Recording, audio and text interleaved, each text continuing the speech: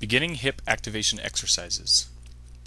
Perform all activation movements for 3 sets of 10 reps. To perform the elevated glute bridge, you want to lie flat on your back with your feet elevated onto a step board. Place the hips in a distance from the step board that creates a 90-degree angle from the calves to the hamstring. You want to squeeze the glutes, pressing the hips high into the air, creating a flat line from the knee to the chest. Maintain the position for a split second, allow yourself to come back down to the floor, and repeat again, contracting the glutes, pressing in with the heels, and getting as high, opening the hips as high as you possibly can.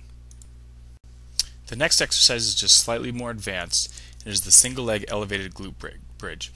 The setup will be exactly the same, however you'll take one heel and place it on the knee, allowing only one foot to be down onto the board. You'll squeeze the glute, press the heel, open up the hips as high as possible, bring yourself back down to the floor, and repeat. Our third exercise here is the side lying clam.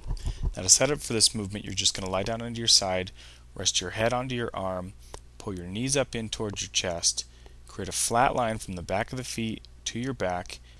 You can open up the hip, pressing the knee upwards towards the ceiling, trying to not rock the hips backward or forward while contracting at the glute. You can put your hand onto the upward hip to try to feel out the muscle, activate only from that location, and repeat this for about 10 reps. Our fourth exercise is the side lying straight leg raise. Now the setup for this is similar to that of the side lying clam, however you're going to straighten the legs out and pull the toes up towards your chin.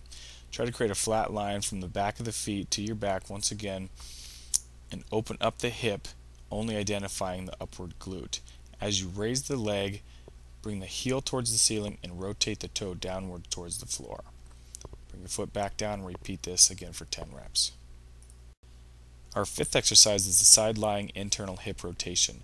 The setup for this is exactly the same as the side lying clam, however this time you're going to bring the heel upward towards the ceiling, allowing the foot to rotate around the knee as opposed to the knee opening up around the foot.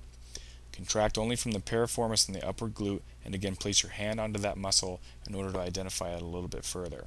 Be careful to not allow your hips to rotate inward or outward throughout the movement.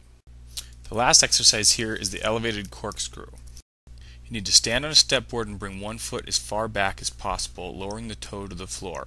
Now without resting on the back foot, you're going to drive the knee back up into a high knee position and open up the hip. Try to straighten the peg leg and drive from the hip. When opening the hip, attempt to maintain a square hip position, not allowing for any rotation of the knees or the hip.